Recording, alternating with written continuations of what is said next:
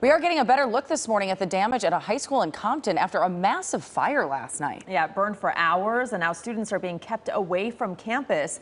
KCAL News reporter Tina Patel is live at Dominguez High School with what investigators are saying this morning. Tina. Well, good morning. You know, students already had a long weekend because yesterday was President's Day. Now they are getting another day off, this time because of the cleanup that is just now getting underway. Crews showed up within the last hour. They're just starting the assessment right now. Take a look at this video from KCAL. It shows what fire crews had to battle last night. This fire started just after 7 o'clock in the cafeteria, and it looks like crews were able to keep the fire from spreading to the rest of the school, but it took them several hours to get that fire out and then to deal with all the hot spots. Crews from around the region were brought in to help. They are still not sure how this fire started.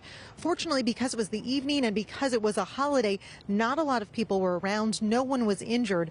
But since school officials are still trying to figure out the extent of the damage and how the cleanup is going to go, they decided to be cautious. They canceled school for at least today. They say they're working on plans to resume instruction and will be contacting staff with details on that. Now, we just talked to a member of the security team, and he told us what it means to lose the cafeteria.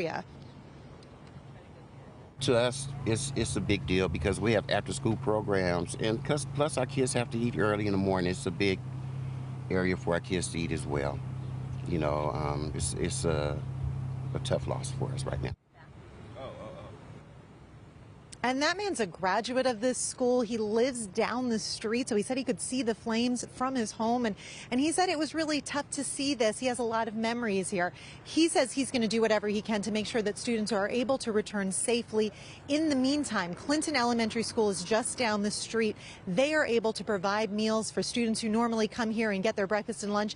They can go to that school today to at least get meals taken care of while they try to figure everything else out. We'll send it back to you.